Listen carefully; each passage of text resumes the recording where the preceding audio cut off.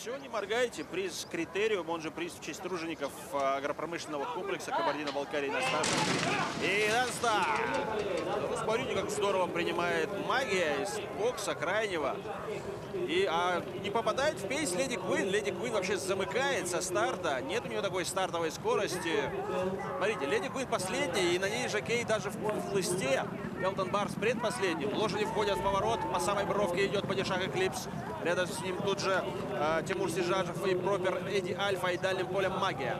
Падишах Эклипс, двигаясь по внутреннему радиусу, вырывается вперед. За ним по самой бровке Леди Квин бросается в погоню.